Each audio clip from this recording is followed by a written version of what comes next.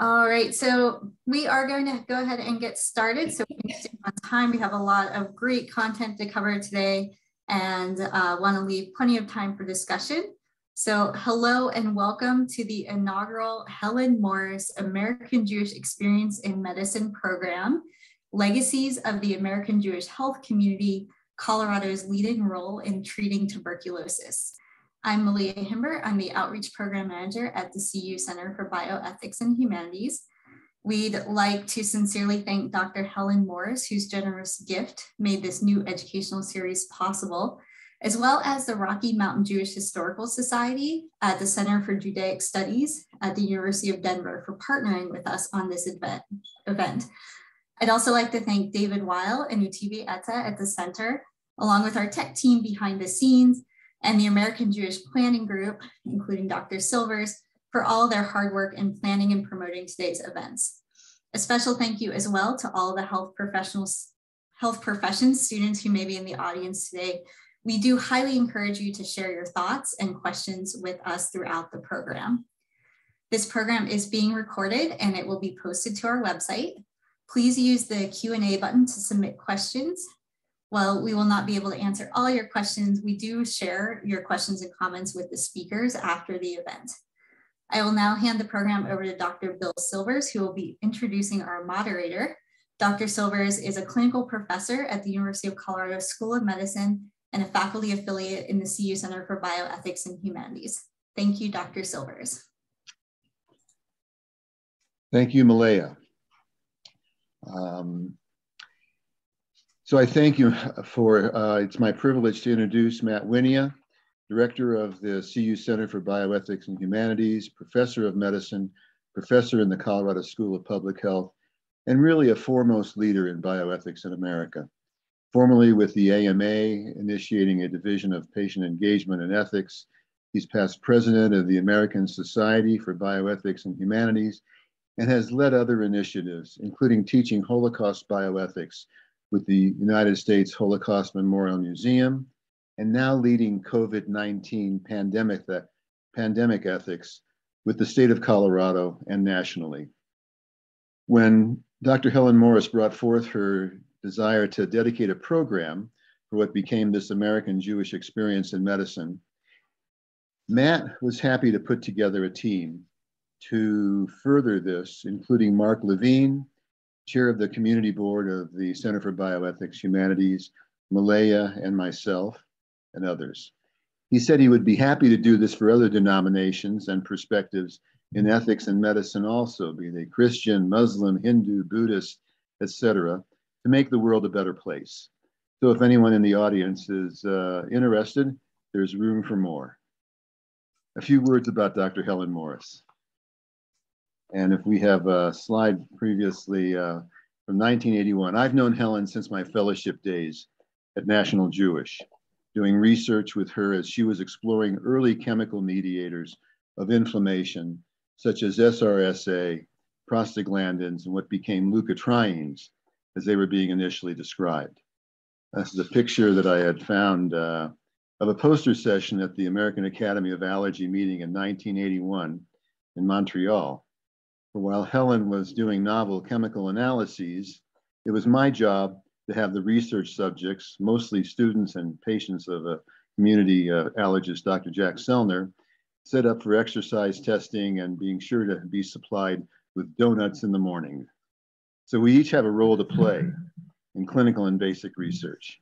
She's been a pioneer in allergy, endocrinology, and immunology, as well as for women in medicine, especially in Colorado. A Denver native, child of East European immigrants, graduate of the CU School of Medicine class of 1956, she's dedicated her philanthropy to the education of students and enlightenment of our Jewish and medical communities. It's a true privilege and honor to introduce Dr. Matt Winia and to recognize Helen Morris, both physicians dedicated to Tikkun Olam, repairing and healing the world. Thank you all very much. Bill, thank you so much. That was a very generous introduction. And I love seeing your poster presentation. It just brings back memories of the days before PowerPoint. It's It's amazing how the world has changed. And I think I'll start by saying, first off, I'm so proud that Helen trusted us to host this new program. To me, this program is really in the sweet spot for what our center is intended to do, which is to blend the humanities and contemporary ethical and social issues in medicine. And of the fields of the humanities, the field of history is perhaps the one that is least often attended to in health sciences training programs, and also arguably the most impactful in terms of its influence on the way that we think about ethical, legal, social, and other issues in the health sciences today. So the opportunity, whenever I can find an opportunity to bring the influence of history to bear on contemporary implications from health and medicine, I like to do so. I really feel like this gift from Helen is perfect for us, and I hope that we are able to achieve what she wants us to achieve with this. And with that as background, I'm going to say this will not be the last of these sessions. This is the first of these sessions. And in many ways, the historians on the panel today, we've had some conversations leading up to this. They're going to cover a lot of ground. They're going to touch on a lot of issues.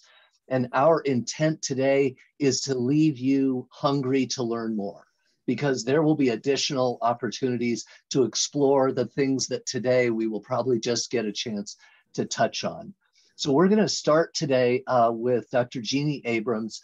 Dr. Abrams is a professor at the University of Denver Libraries and Center for Judaic Studies, where she's also the director of the Rocky Mountain Jewish Historical Society and curator of the Beck Archives Special Collections. She's the author of a number of fascinating books: A View from Abroad, which is the story of John and Abigail Adams when they were in Europe; First Ladies of the Republic, which looks at Abigail Adams and Dolly Madison and Martha Washington and how they created the role of the First Lady; and Revolutionary Medicine, which is about the founding fathers and mothers in sickness and in health in the United States. So she's going to start us off today with a talk about the history of the treatment of patients by the Jewish community in Colorado and how that has influenced national level conversations and treatment plans and so on. We're going to follow her rapidly with Dr. Chuck Daley. Dr. Charles Daley is chief of the Division of Mycobacterial and Respiratory Infections at National Jewish Health, and he's a professor of medicine at National Jewish at the University of Colorado and also at the Icahn School of Medicine at Mount Sinai in New York. He attended medical school at the University of Mississippi and did his residency, chief residency, and a fellowship in pulmonary and critical care medicine at UCSF. As a member of the UCSF faculty, he really focused his work on TB, including HIV-related multi-drug resistant TB at San Francisco General and also in Tanzania. But in 2004, he joined National Jewish, where his academic interests have continued to include TB and global health policy, as well as clinical and translational research projects. He has served on and chaired expert panels for the World Health Organization, the CDC, the IDSA, our Infectious Disease Society, the American Thoracic Society, and others. And his work on global TB control was awarded the World Lung Health Award by the American Thoracic Society. And then finally, Dr. Tom Noel, Dr. Colorado. Dr. Noel is an emeritus professor of history and director of public history, preservation, and Colorado studies at University of Colorado, Denver. He's a Colorado native. He completed his BA at the University of Denver and his MA and his PhD at CU Boulder, where his mother and his grandmother also did their graduate work. He is author or co-author of 56 books. He is a longtime former Sunday columnist for the Rocky Mountain News and the Denver Post. Also, I should say, a longtime friend of the Center for Bioethics and Humanities. He has been a regular presenter for us over many years. He appeared for a number of years on Channel 9 as Dr. Colorado. He's been appointed the Colorado State Historian in 2018, and for 50 years of teaching at CU Denver, and for his many public service and community and academic publications. He was awarded the very prestigious University of Colorado Medal just this year, 2022.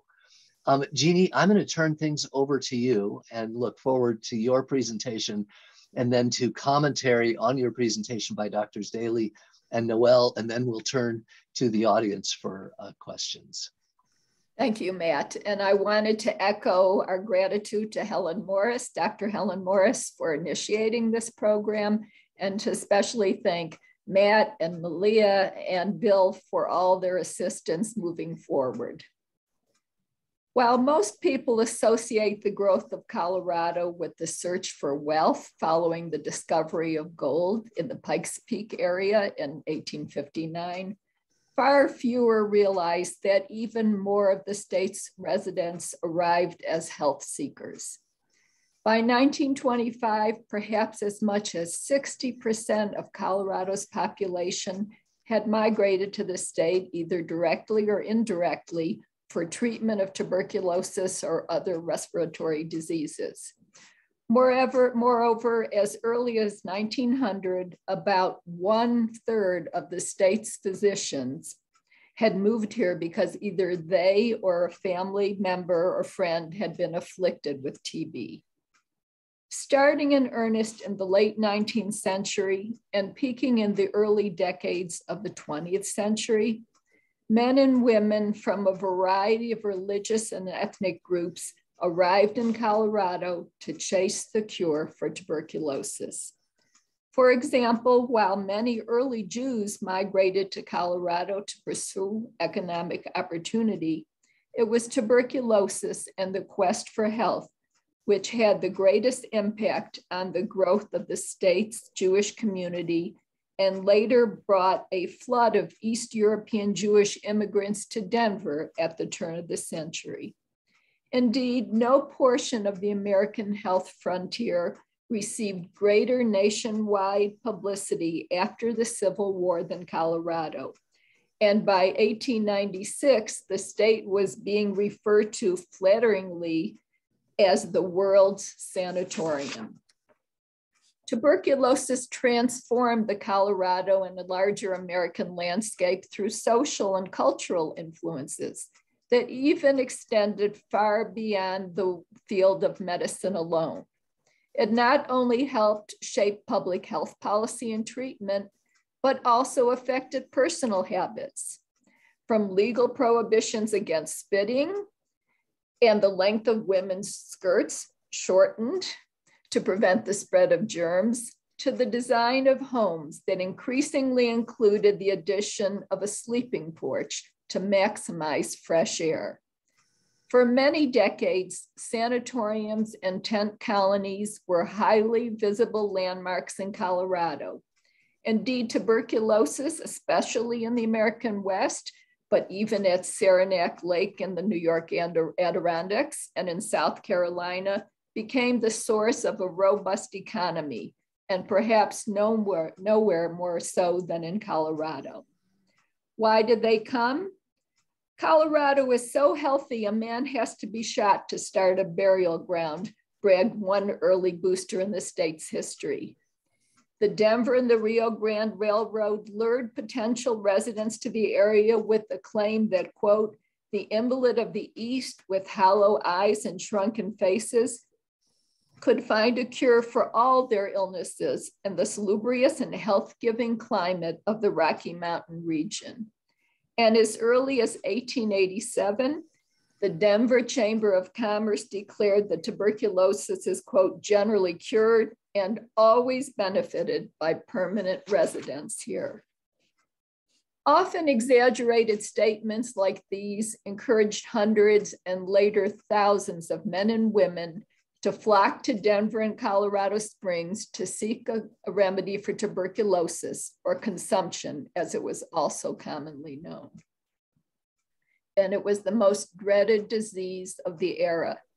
In fact, tuberculosis held the dubious distinction of being the leading cause of death in late 19th and early 20th century America.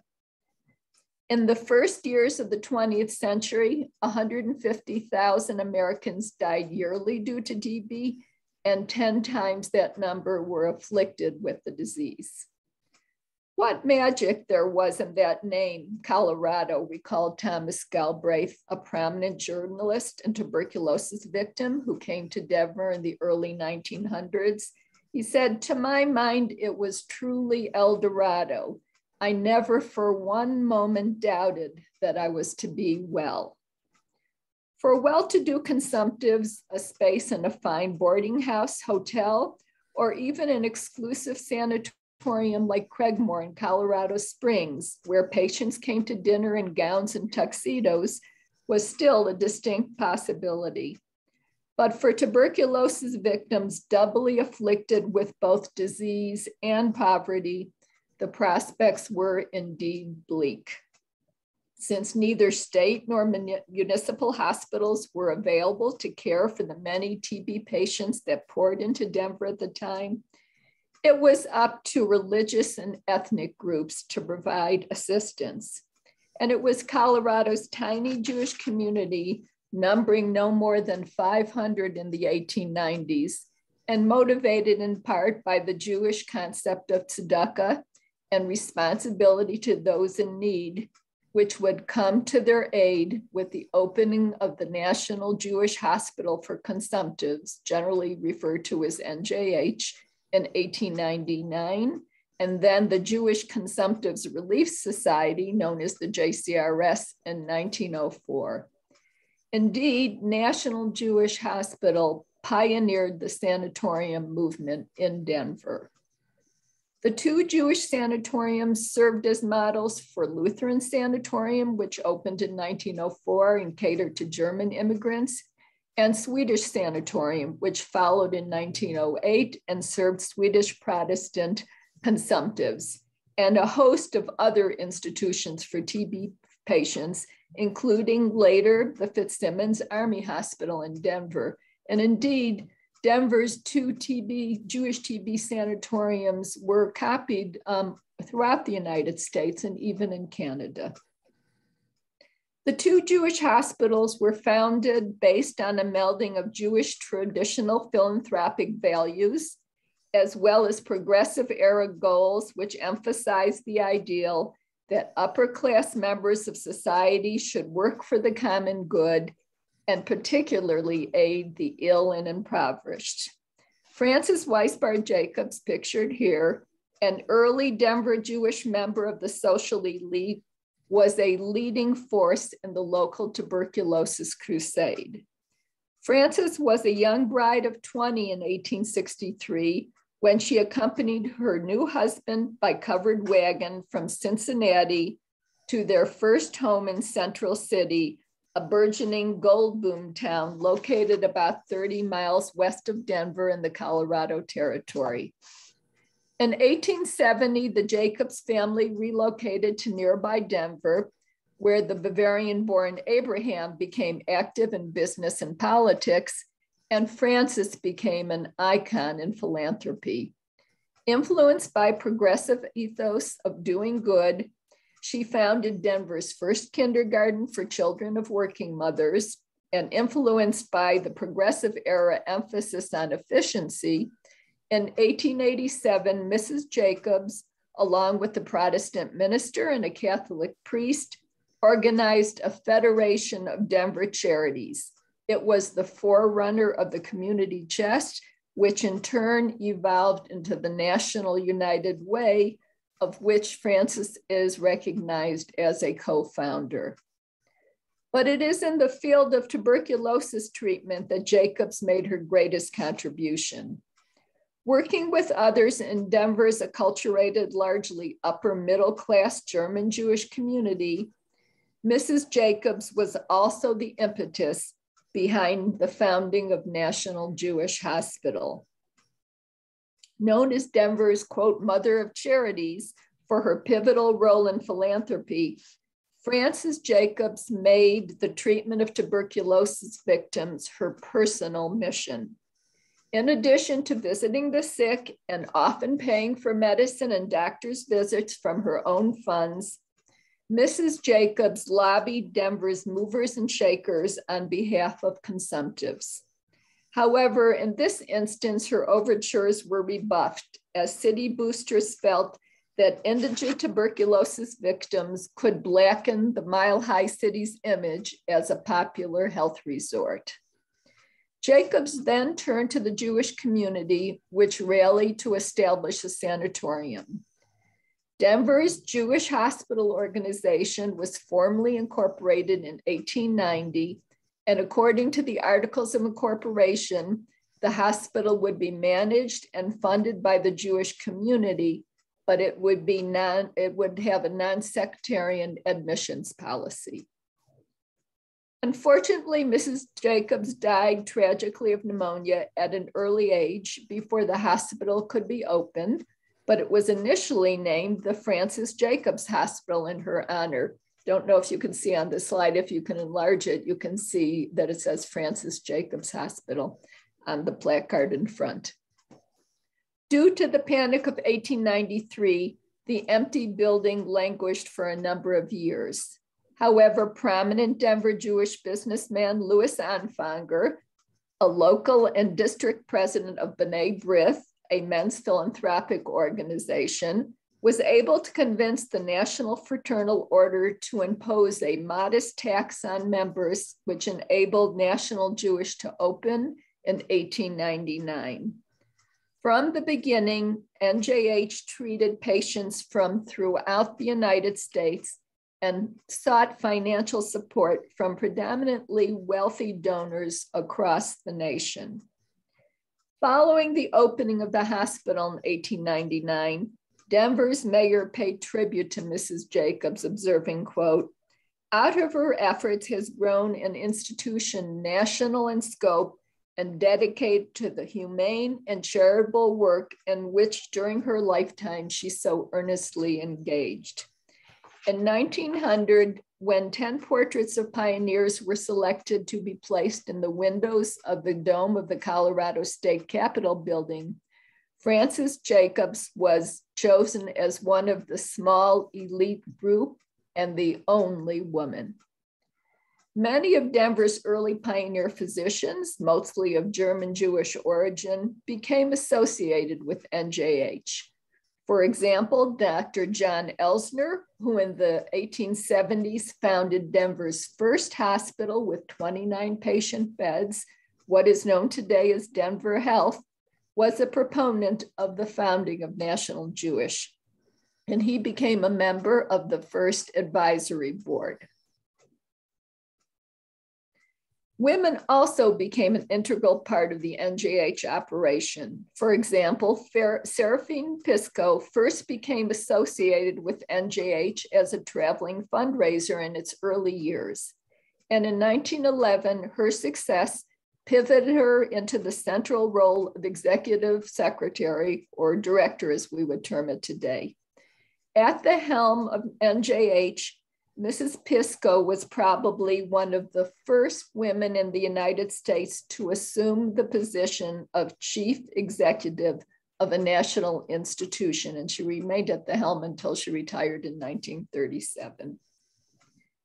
In the absence of a magic bullet drug to treat early TB patients at the turn of the century, fresh air, nutritious food, rest, and moderate exercise were the cornerstones of early tuberculosis therapy.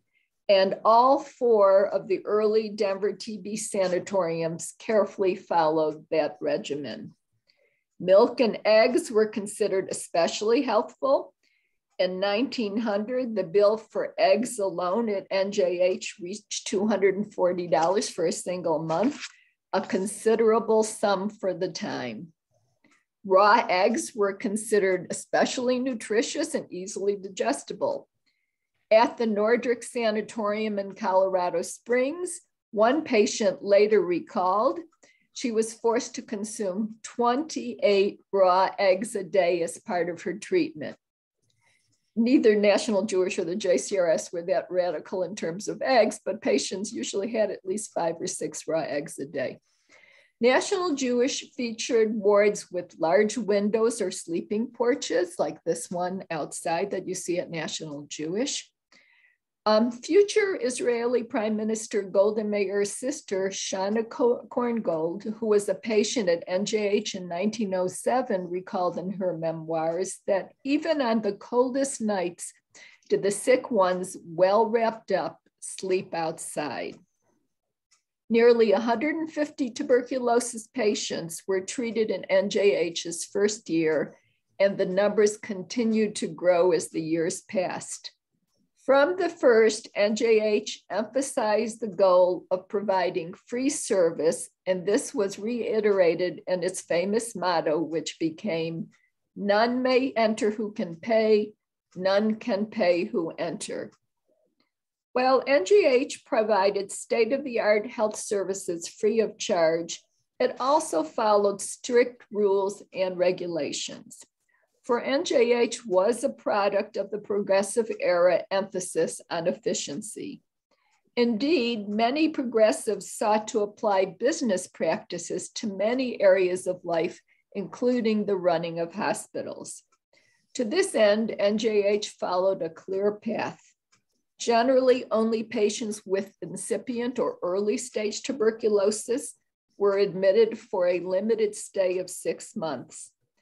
In other words, they were hoping to receive the best value for their dollars by treating only those who they felt had a good chance for recovery. In the first annual report, NJH leaders declared, quote, "Our aim is to cure, not to provide a last home for incurables." Patients also had to demonstrate that they had to have sufficient funds to travel back to their home states once they improved, so that they would not remain a drain on the Denver community. While National Jewish was formally non-sectarian, for decades, the majority of early patients were Russian Jewish immigrants, many of whom who had contracted disease in East Coast urban sweatshops.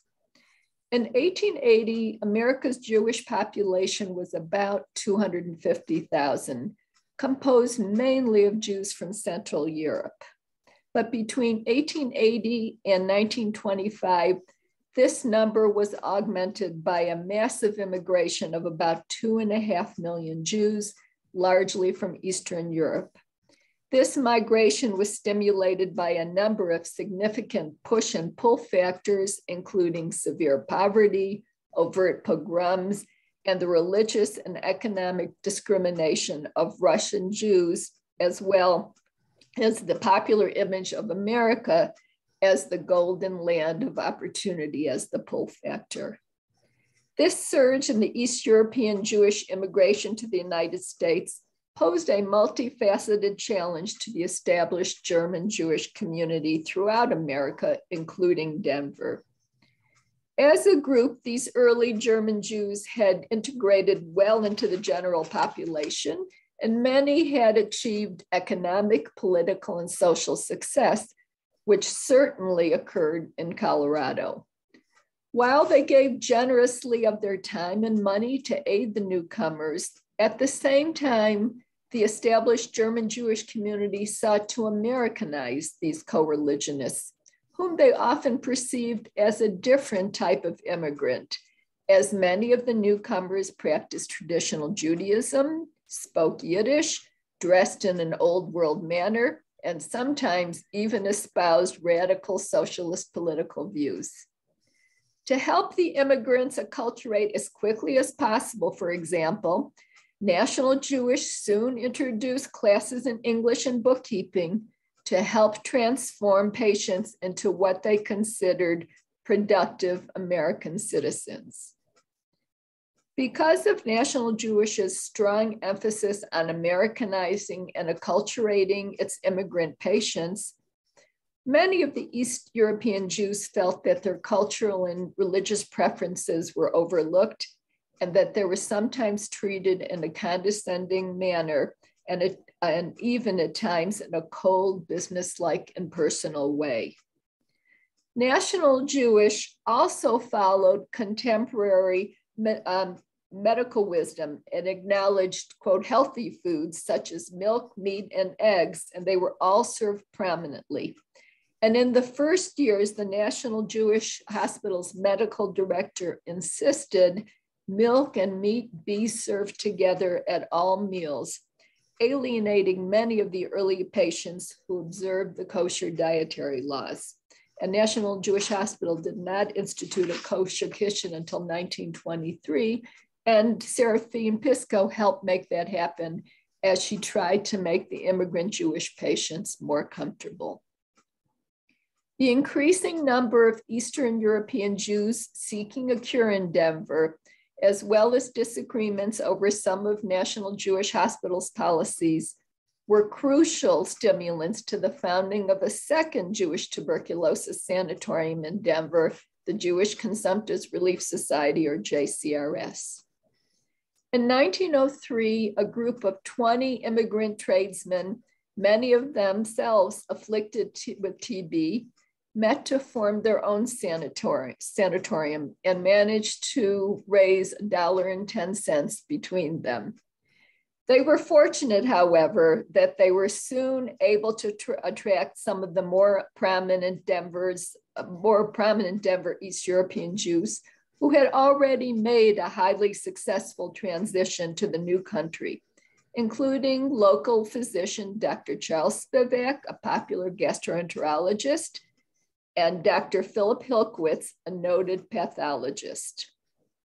Determined to make the JCRS a comfortable environment for indigent Jewish immigrant consumptives, Dr. Hilkowitz often affirmed his goal of not allowing the JCRS to become, quote, a cold, complexionless institution, which just happens to be inhabited by Hebrews, a thinly veiled criticism of National Jewish.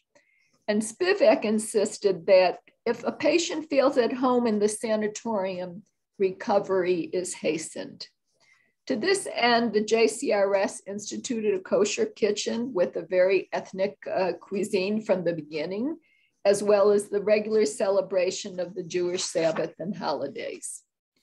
In addition, JCRS medical policies were strongly influenced by Dr. Spivak, who at the age of 22 was forced to flee the Russian secret police in 1882 due to his radical socialist political views.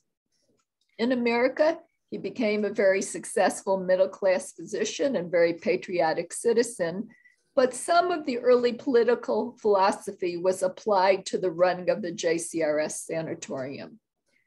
For example, he insisted that the JCRS be what he called a people's institution, with its funds collected in dimes and quarters from working class contributions. Perhaps even more radically, he decried progressive era business practices when applied to the work of hospitals, which he termed charity of the head and not the heart. He declared that unlike National Jewish, the JCRS would admit patients in all stages of the disease, even those with very advanced TB, because they were the most in need of help.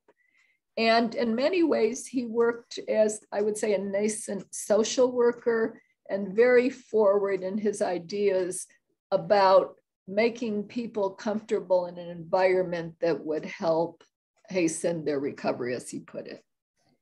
For many years, the relationship between NJH and the JCRS was acrimonious, with leaders disagreeing about medical issues and religious and administrative policies. In 1904, in an editorial in the Denver Jewish Outlook, Rabbi Friedman of Temple Emmanuel, who was also a founder of NJH, criticized the JCRS for its liberal admissions policy and maintained, quote, the appeal of the JCRS extends an open invitation to the Jewish communities of the United States to send their penniless consumptives to Colorado. The society cannot possibly benefit the incurable consumptive and is a dangerous menace to Colorado. There was more than a grain of truth in Friedman's criticism. Colorado was indeed deluged with indigent consumptives from every religious and ethnic group who frequently spent the last of their savings for one more chance for life. Despite philosophical differences, daily life for the patients at both the JCRS and National Jewish, as well as Lutheran and Swedish, were very similar, and all four incorporated the common emphasis on fresh air, mild exercise alternated with rest, and a rich diet. Early JCRS patients were housed in tent cottages to maximize their exposure to fresh air. The sanatorium, the JCRS sanatorium, also featured an on-site dairy farm, providing patients with fresh milk and eggs daily. And I should also mention that National Jewish was connected to the Schoenberg farms that were a number of miles away, but also provided fresh poultry, milk, and eggs to patients almost daily. As time passed, the relationship between the two Jewish-run hospitals became more amiable, and even Rabbi Friedman became appreciative of the work of the JCRS and the work that it carried out. Both the established German Jewish community and the East European immigrants themselves managed to find funding and accommodations for many cured patients, and a significant number remained in Denver and Colorado to go on to become productive citizens, swelling Denver's West Side immigrant Jewish community, and then frequently moving to the east side of town as they found success in growing businesses and professions. It is clear that the development of Colorado's Jewish population would not have occurred without the existence of National Jewish and the JCRS, and a number of Lutheran and Swedish sanatorium former patients also settled in Colorado, all of these contributing to the population growth of Colorado. Although the Denver German and Eastern European Jewish communities often clashed over TB care in the early years, they were united in providing assistance, quote, for a child's sake, what became the motto for a new organization led by Jewish immigrants, Fanny Lorber and Bessie Willens and their friends. Although the two women were not health professionals, their dedication and business acumen provided the leadership for what became a medical institution with national impact. The Denver Sheltering Home for Jewish Children was founded in 1907 to provide free care for Jewish children of tuberculosis victims. It received support from all segments of the Jewish community and provided a stable and nurturing environment for children whose parents were too ill to care for them temporarily, so they could continue their education and grow up in a Jewish environment. I should insert parenthetically, there was a great concern at the time. Some of those children were taken into Protestant or Catholic orphanages, and many of the members of the Jewish community were very concerned about the proselytizing effects there.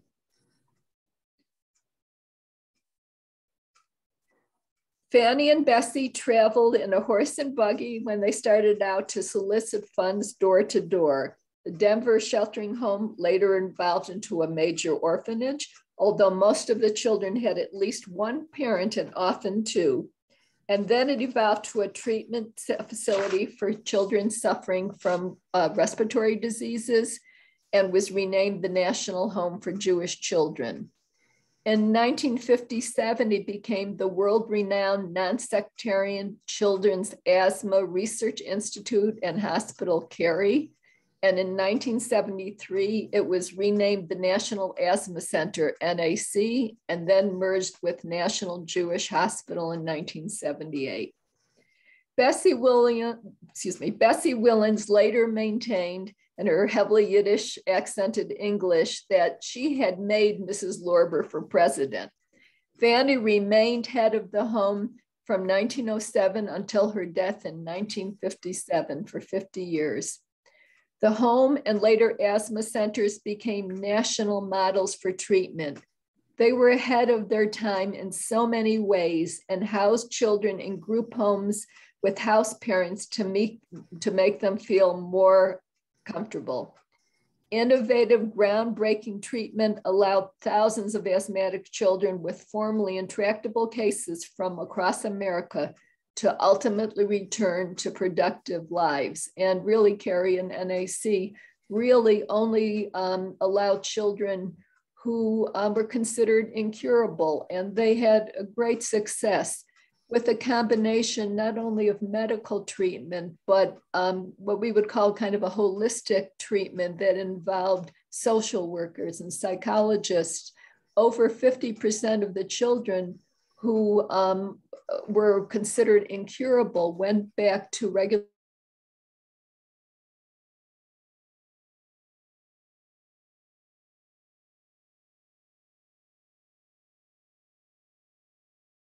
lives without. Fanny Lorber, I should also add, was able to establish an office in New York City, and the women's auxiliary around the country that she oversaw during her lifetime boasted more than 120,000 members.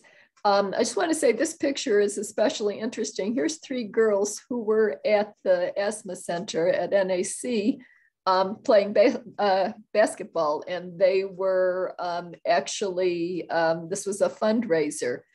Before NAC treatment, many of these children had been afraid to indulge in any exercise, were frightened to eat almost any foods, and gradually with treatment here, which usually lasted between a year and a half, in which they were separated from their families, they were able to recover. And again, many went on to really continue with productive lives.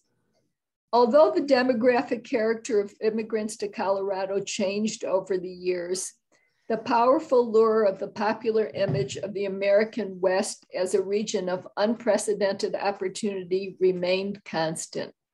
As Rabbi Friedman once observed, quote, "The fame of Colorado's capital city, nesting in a valley flooded with sunshine, protected from extreme heat and cold, attracted not only the ambitious seeker of wealth, but the enfeebled seeker of health.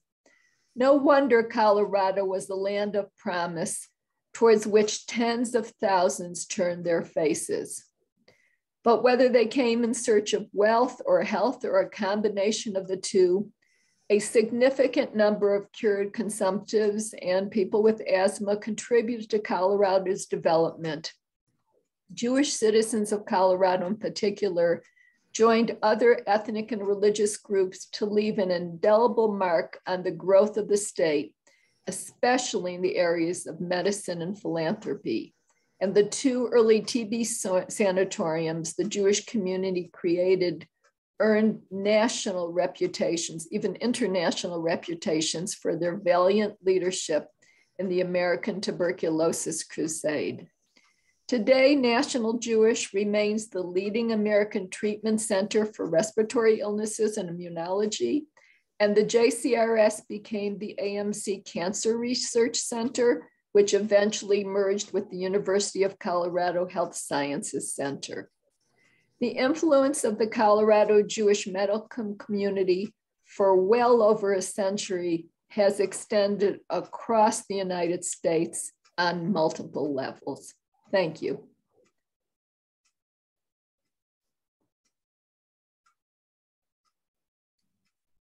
Thank you, Jeannie. That was just amazing. I have a half a dozen questions I want to ask you, and we're missing one of our panelists, so we may get a chance to go through all of the questions we've got. But first, I'm going to turn directly to Dr. Tom Noel, Dr. Colorado, for his comments on your discussion today, and then we'll come back to do Q&A in just a few minutes. Thanks. Dr. Noel. Well, thank you. It's a great honor and pleasure to be involved with the National Jewish Experience in Medicine. I can remember working with the wonderful Dr. Henry Klayman, the late Klayman, I think set up the ancestor, I guess, of this program.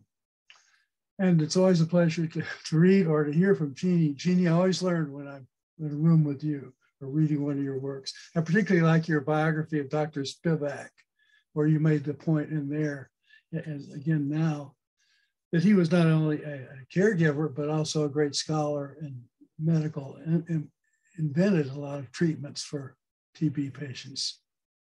I think one of the biggest themes that I can see in American Jewish experience is how well Jews and Gentiles got on together, which, as you all know, is not always the case in many communities.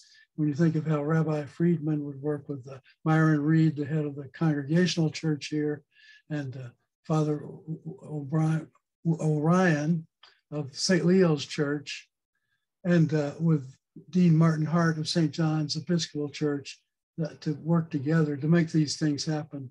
And I think from the very beginning, with people like Dr. Elsner, who founded what's now Denver Health back in 1870 as the county hospital, he was not working just with Jews, he was working for the whole community. And David, I don't know if you want to do questions now, or I should run down a list of thoughts, or what? What's your pleasure? I'm happy to jump into some questions if that's all the comments you wanted to make in response. So I wanted to start with a kind of broad question, because you mentioned, at least in passing, this idea that they were trying not to get folks here who would end up being impoverished and unable to return home. And it just struck me that the incidence of tuberculosis, as with most contagious illnesses, is considerably higher amongst the poor and people with fewer resources who live in crowded living conditions, et cetera. I'm going to just assume there were some strategies that were used by the state of Colorado, or in its promotional materials and so on. How did we as a state try to weed out and only bring here the people who were going to be cured and who had thick wallets? Okay, so that's Tom may want to jump into. That's a very complicated question. Thomas Galbraith, who I quoted before, also he wrote 2 memoirs about his time as a TB patient. And in one, he said, you know, Colorado likes to welcome the purses of the TB patients. They'd rather the TB patients didn't come along with the purse. So there's, you know, obviously a contradiction and some tension right there.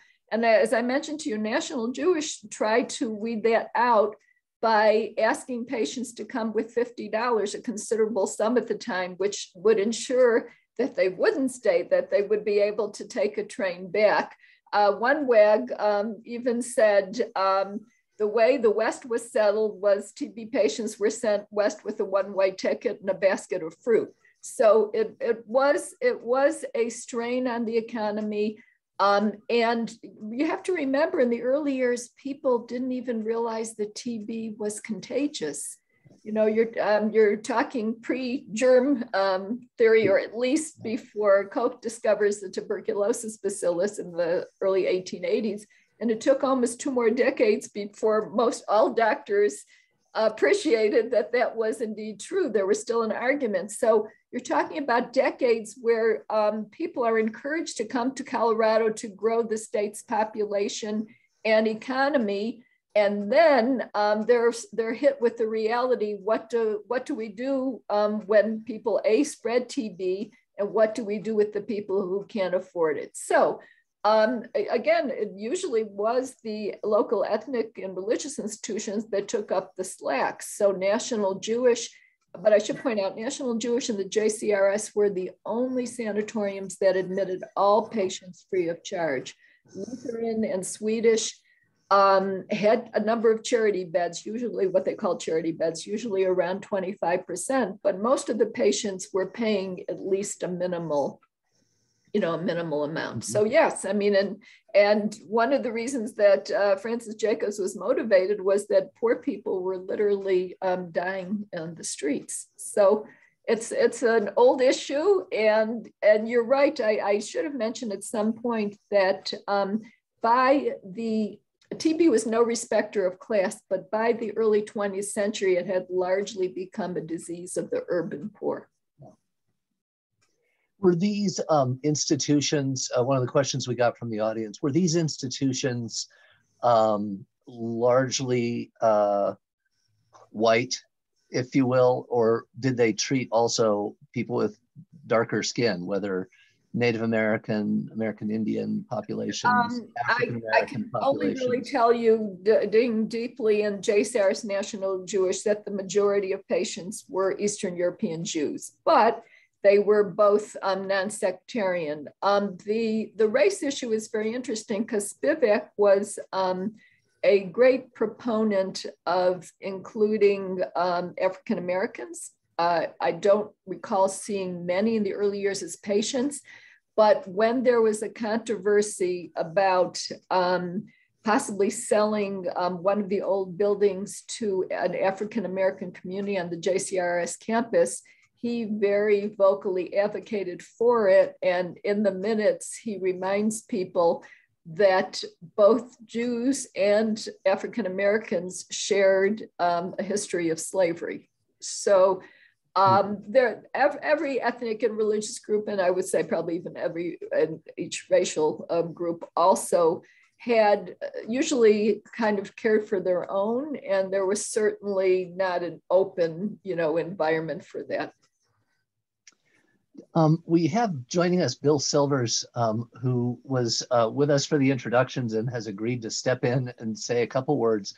I'd love to hear, Bill, from your perspective as someone with a long connection to National Jewish, how does this history influence contemporary practice? How does this history influence the culture, if you will, of National Jewish and of the Denver Jewish medical community? Well, thank you, Matt. Being a graduate of the fellowship at National Jewish, can you hear me? As everybody can? I can, okay. And I'll just say, in case you didn't notice it, it looks like Dr. Daley just joined us as well. So we'll split this question with both of you. Excellent. So, well, from my perspective, and I know that Helen Morris really wished to include in this American Jewish experience in medicine some of the history of Jewish contributions to healthcare in Colorado and nationally that may not be recognized over the years, such as with Carrie, with the Children's Asthma Research Hospital. Jeanne, you gave an absolutely beautiful presentation of the history of medicine in Colorado and its background. And I can tell you that it was during my fellowship, 77 to 79, that the National Asthma Center merged with National Jewish to create one institution. Prior to that was the Jewish Home for the National Home for Jewish Children, Carrie. And Jeanne, you're absolutely right. It was the wealthy, German Jewish population that supported National Jewish, and it was the penniless Eastern European population that helped to support Carrie, because I remember my parents, who were Holocaust survivors, ended up in Indianapolis, Indiana. My mom always gave a few dollars to Carrie with that kind of a relationship.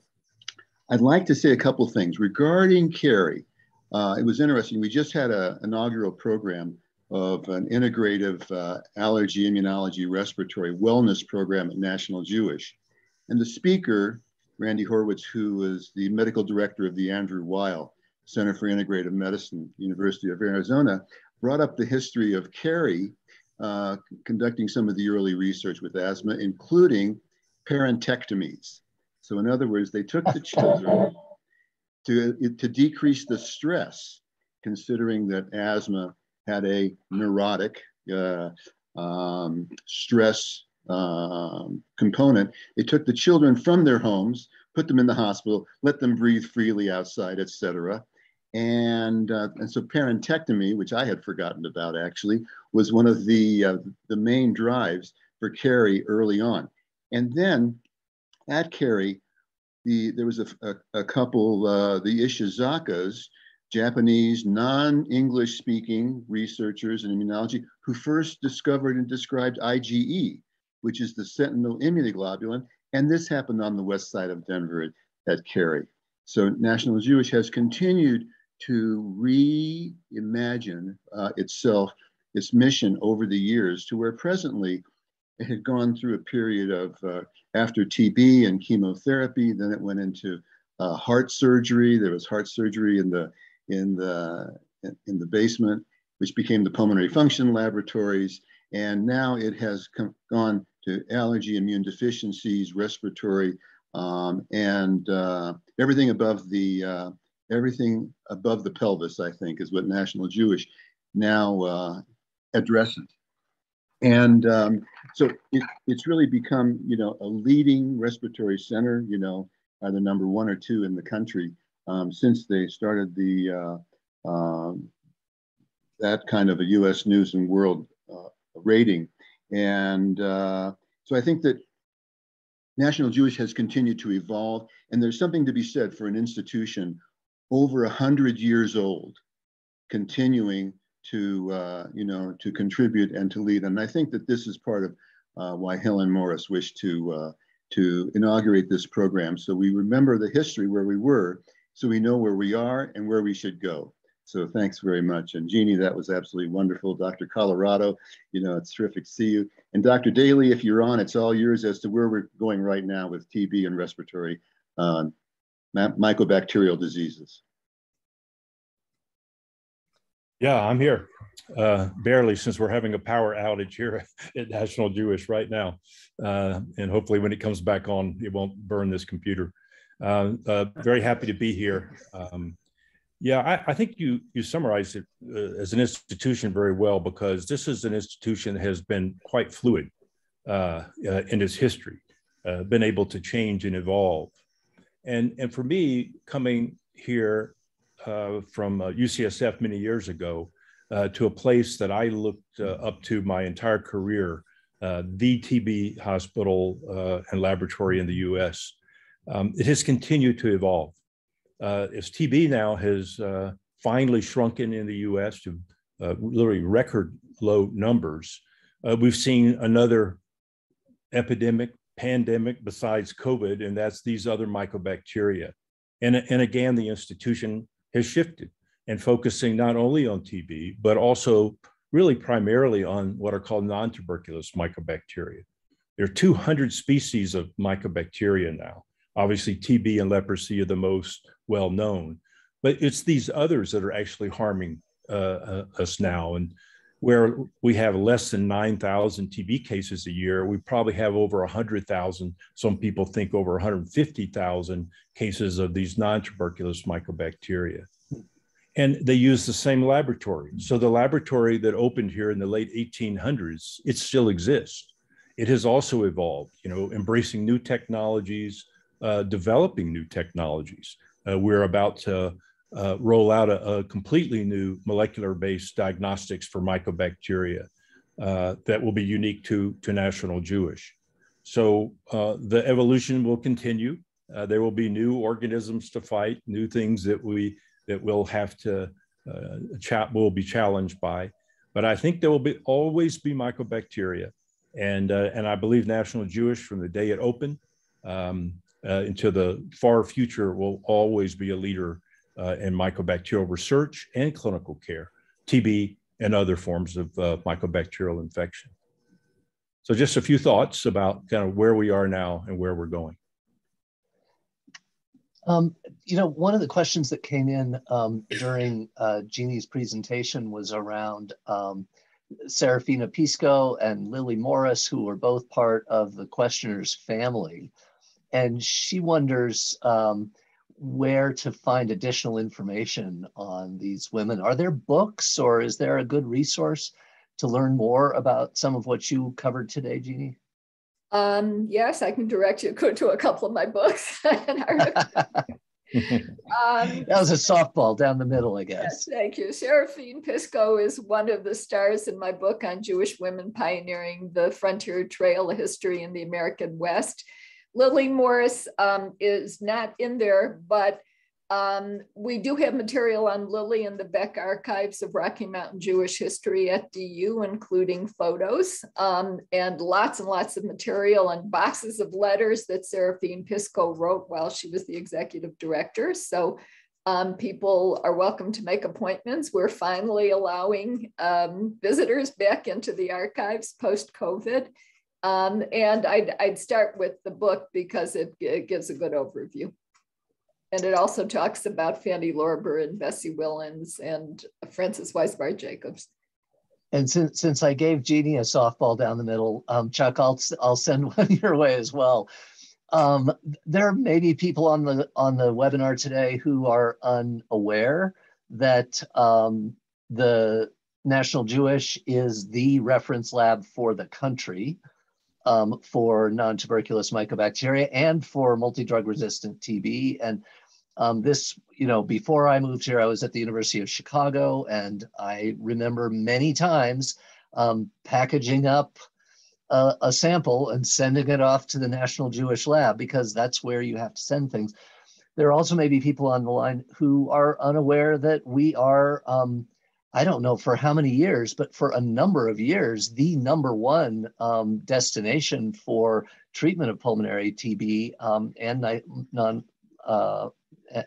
non-tuberculous mycobacteria for, I don't know, generations, 20, 30, 40 years. I'm not actually sure how long. And we routinely rank #1 in the country for pulmonary medicine across the board in the US News and World Reports. And that is a legacy in some ways, I guess, of this history.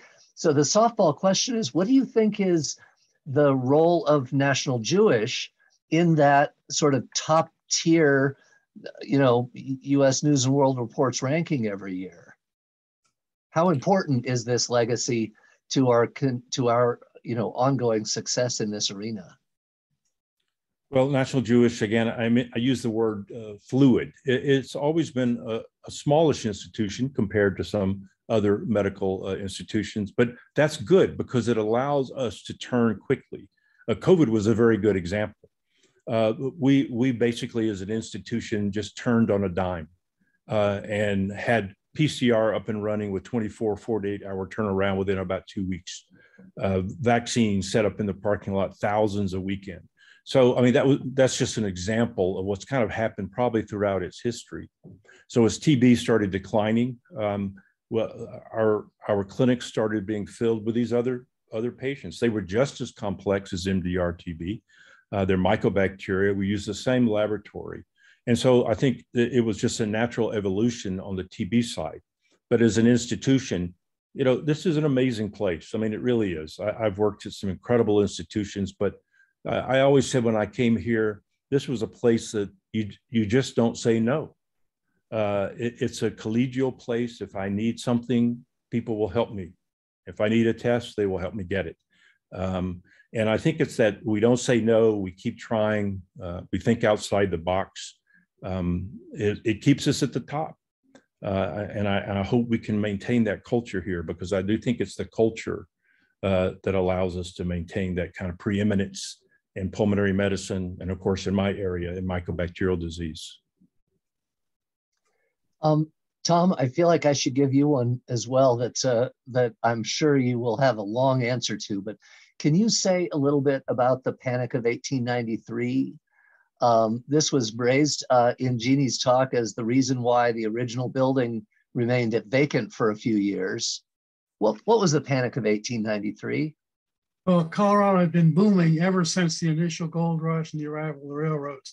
Then all of a sudden in 1893, the federal government no longer purchases silver at a subsidized price. So silver, the leading industry at that point in Colorado, the silver mines closed, the smelters closed, the law firms, all these people connected with silver. So for the first time, Colorado begins losing population there. And it's detrimental, obviously, as we just heard, the National Jewish gets postponed for, 9 years. It's a good example of the boom and bust cycle in Colorado. And in looking at these booms, about the only thing that doesn't bust is medicine. Medicine and healthcare seems to keep on booming. And I think National Jewish plays a huge role there in putting us on a national map, as you were saying, for healthcare. And that has never gone down. And as we all age and whatnot, it's going to continue to be a boom with the National Jewish at the forefront.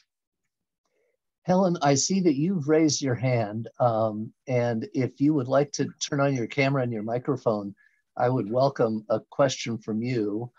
And in the meantime, I'm going to ask a question for whoever can answer it, if anyone.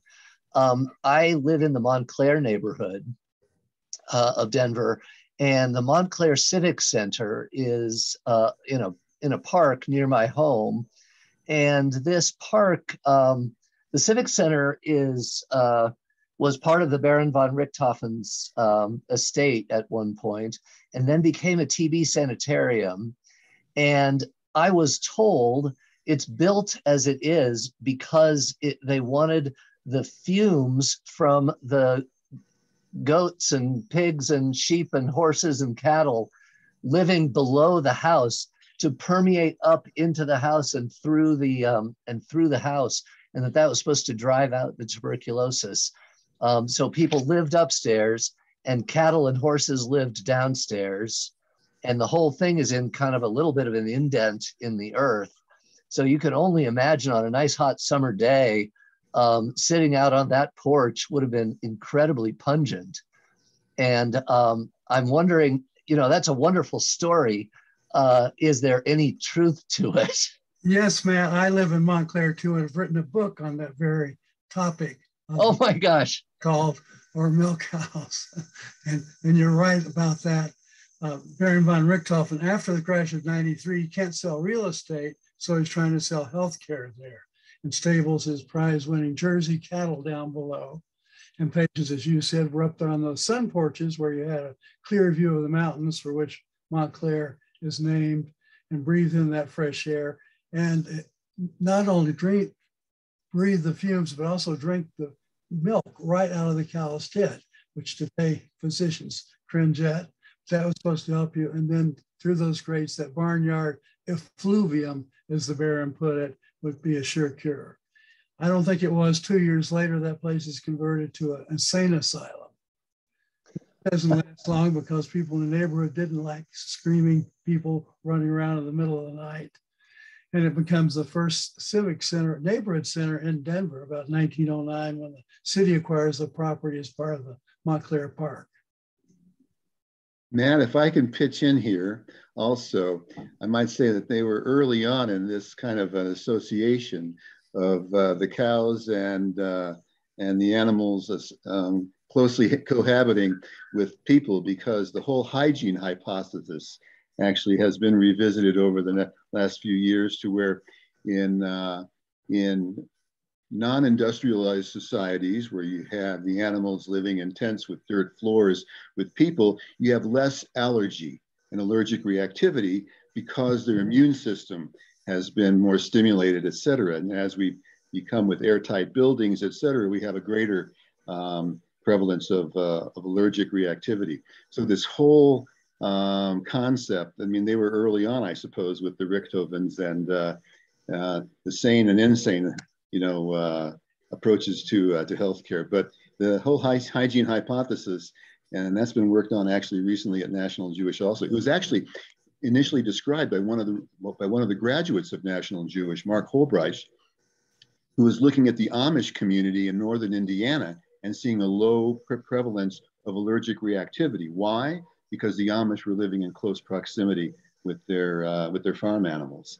And so that's continued forth. So it's interesting how discoveries are made. If I can jump in on a little different topic, back to what Bill was saying about the parentectomy that was instituted at the asthma center. As I said, children were removed from their home environment, their parents, and lived at NIC between, usually it was about a year and a half. And that doesn't imply that they were being raised by, what shall I say, bad parents or ineffective parents. I think Helen, if she can come in, will testify to this too. Children who had extreme cases of asthma, it was a very frightening existence, and it was kind of a cycle of anxiety. So children, as I said, were afraid to eat certain foods that might cause an allergic reaction. They were afraid of go outside and play, afraid of exercise.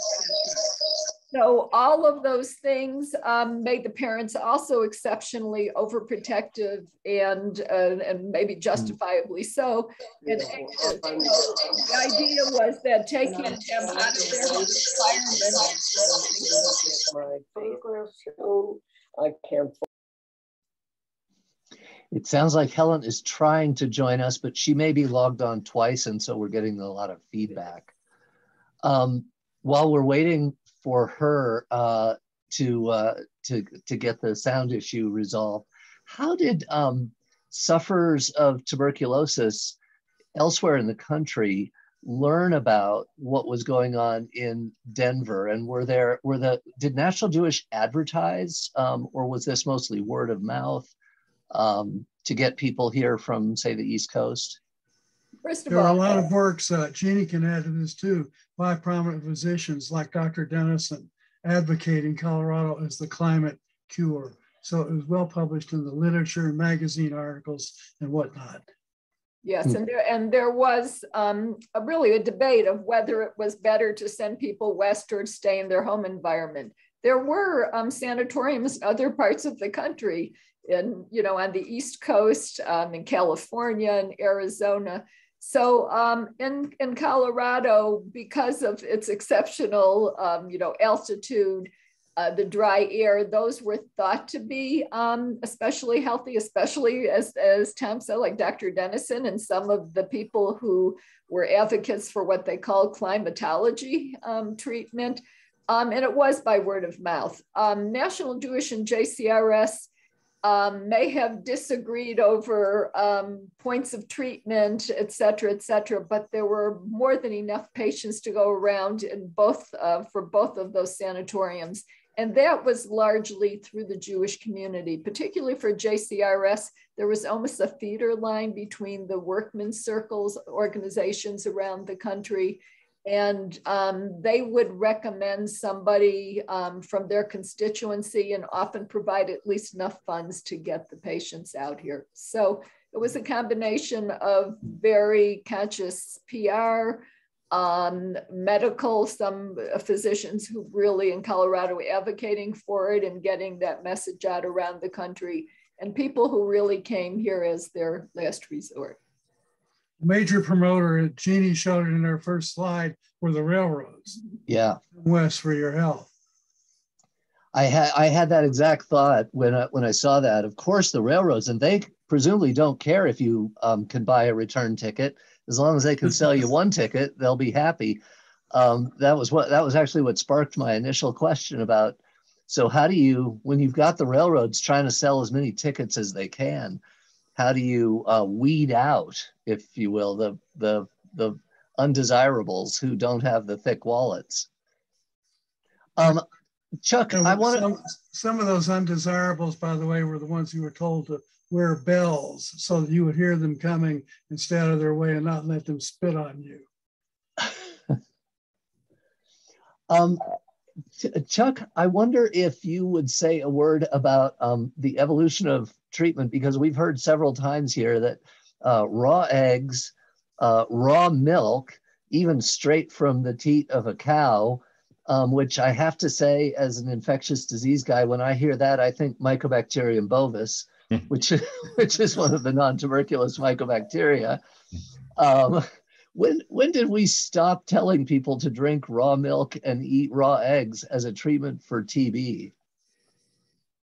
Hopefully when we got antimicrobials, because up until that point, we didn't have anything else, to offer. And if you looked at a lot, and you'll see some of the pictures, many of the patients were quite malnourished. And we do know that even now with non-tuberculous mycobacteria, that when people's body mass index falls below around 18.5, they have a higher risk of progression of disease. So clearly, being malnourished in a setting of mycobacterial infection is a bad thing. And many people think that was one of the main actually interventions that helped people with TB at the sanatoria was they got food. They got highly nutritious, high protein food. But we do not recommend that anymore as far that specific diet, raw eggs and milk. Yeah, and I want to echo what Chuck said.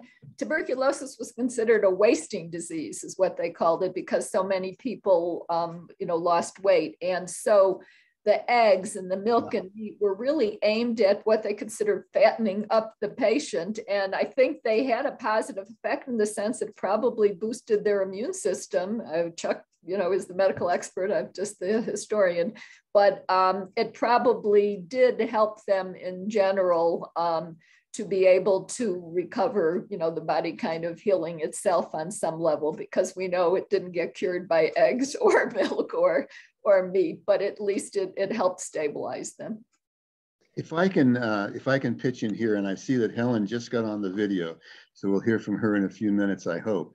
But regarding the tools that we have in our quiver over the years, nutrition was one of the few tools that we really had. And if we look back in history, Maimonides, who had written the first treatise on asthma in the 12th century, in his treatise on asthma, he concentrated on diet, on how one could help in terms of one's own moderation of lifestyle and nutritional input. And he spoke about specific foods, etc. So when we're talking about milk and eggs, we're talking about the 12th century till the 20th century, that before modern biochemistry and pharmacology, we had to really keep with the basics. And I think that, especially, for example, with Maimonides' treatise on asthma, he dealt with nutrition, exercise, stress management, sleep, lifestyle. And these are things that in a holistic integrative approach, are modalities that we still use a lot. I see Helen on the panelists. Helen, Matt, take it away here. Well, I'm sorry. Can you hear me? Yes, we can. I've just had technical problems. I've been able to hear this program, and of course, Jeanne, it was just a marvelous presentation. Well, I've had the benefit of actually observing most of the change that has occurred from the time of Kerry. I did some research at Kerry from the time that Kerry was in operation all the way through the trend toward the change to the National Asthma Center and to the development of National Jewish as the center for identification and presumably, hopefully in the future, treatment of non-tuberculosis mycobacteria. So that this is an evolution that I've had the benefit of observing. I'd like to make a couple of comments, just to follow up on Bill's statement about nutrition and exercise and so on. I saw a quote attributed to Maimonides, and he said that if people took care of themselves and the way that they take care of their animals, we would all be much healthier. That for animals, we try to find the right food, and because we want the animal to stay healthy, but for ourselves, we do whatever we darn please and do not necessarily follow the best health benefits. But I'd like to make just a comment about the evolution of picking up patients whose parents were victims of tuberculosis. And as TB came under treatment, it was less, as antibiotic treatment became available for tuberculosis, there was less need for, TB began to be treated as an outpatient illness, and there was less need for sanatoria, and so many of the patients with TB were able to resume care of their own children, but the sheltering home for Jewish children had the facilities and had a program for taking care of children. And so this evolved then as they were looking around for what to do with their facility. They actually even took some children with juvenile delinquency. And these were first offenders, and the children in this environment did very well. And that evolved into the first juvenile court system, one of the very first juvenile court systems in Colorado and nationally. But that was not their primary mission, and that evolved then into taking children with asthma who were sent to Denver for a trial. These were children from all over the country who were suffering from severe asthma, and children were sent here with the idea that if the child did well, the parent might consider relocating the family to Denver. And of course, a very large number of families did just that. As the children did well, the family relocated here. But initially, children were sent here simply for trial, and there were no medical facilities as such to take care of these patients. But this then evolved into a hospital and treatment center for the children. And because doctors and staff were able to watch children,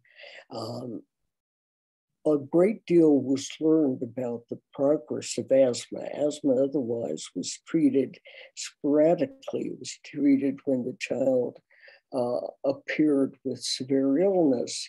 But in a setting such as Cary, it was possible to monitor pulmonary function on a regular basis, to watch the evolution of an attack, to see how it was possible to intervene at an appropriate moment and to prevent a severe attack.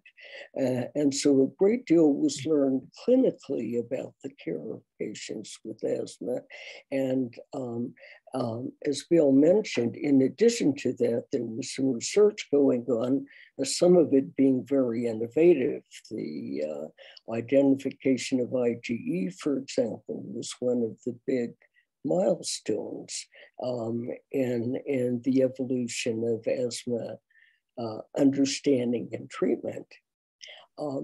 But I would hope that we could hear more about the move toward identification by National Jewish Hospital of patients with variants of the mycobacteria and the treatment that began to appear when patients with AIDS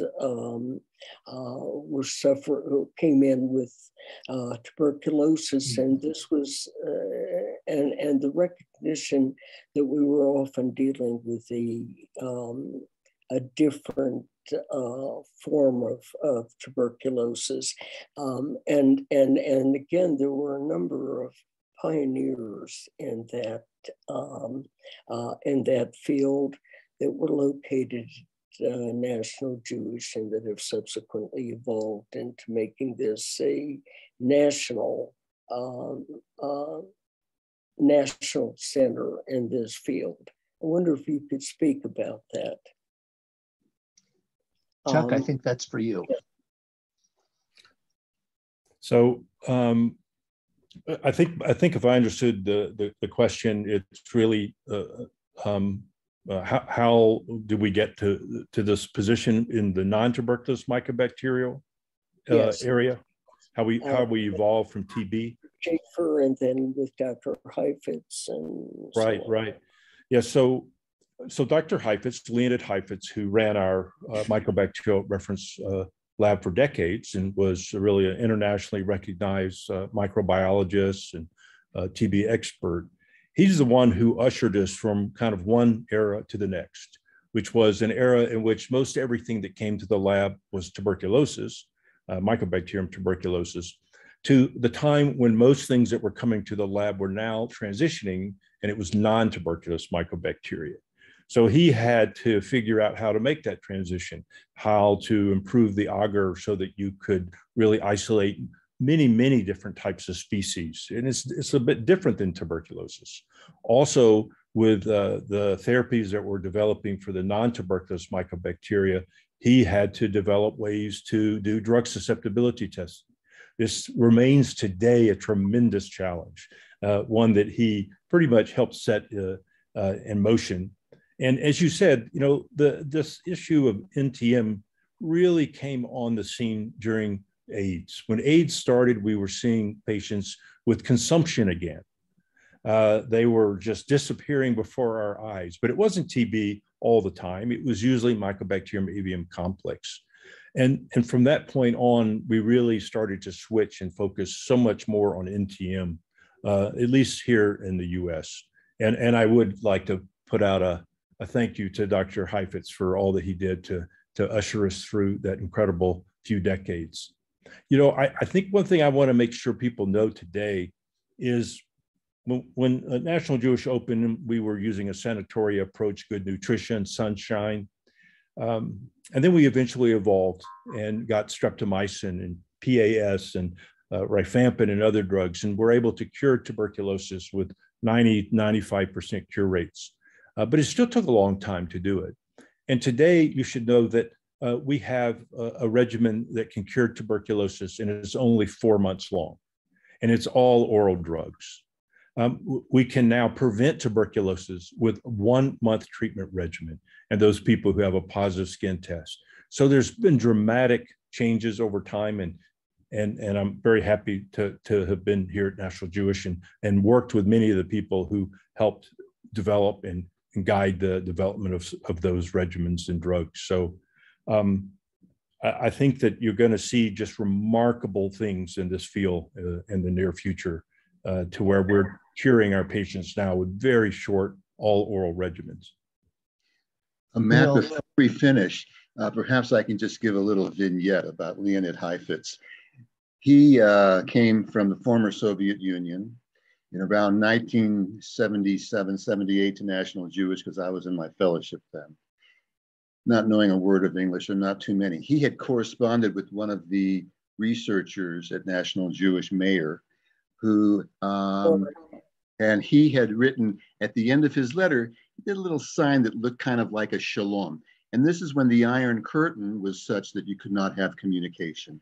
And Mayer picked up on it and said, I think he's trying to tell me something. And from that little vignette, I mean, he explored and he was able to get Leonid Heifetz to come, working with Mike Eisenman, and reinvigorated the whole program at National Jewish. So as the Iron Curtain, unfortunately, in our political era today, looks like it's descending a bit, let's use this as an example for how we really need to go for democracy and communication and humanitarian, you know, efforts toward our fellow man. So that's just a little history.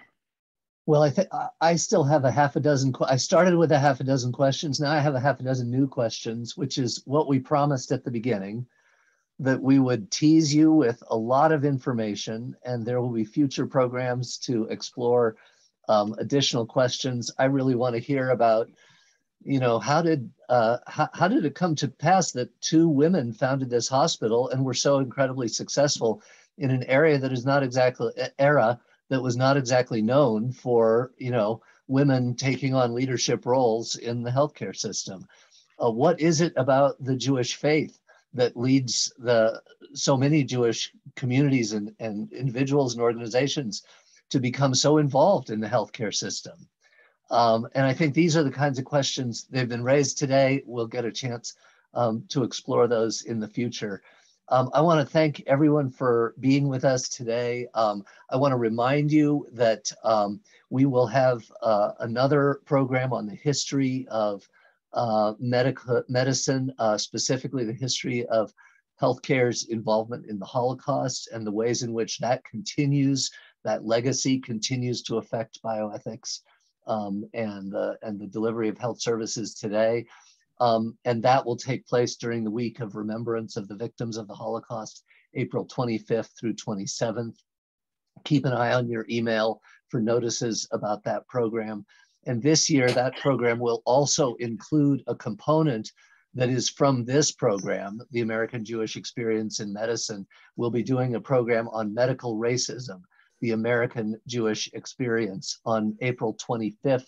That'll be at noon. Again, check out the website or just keep an eye on your email and we'll try and get everyone a notice about that. Thank you all for being with us today, and we'll look forward to seeing you at our next event.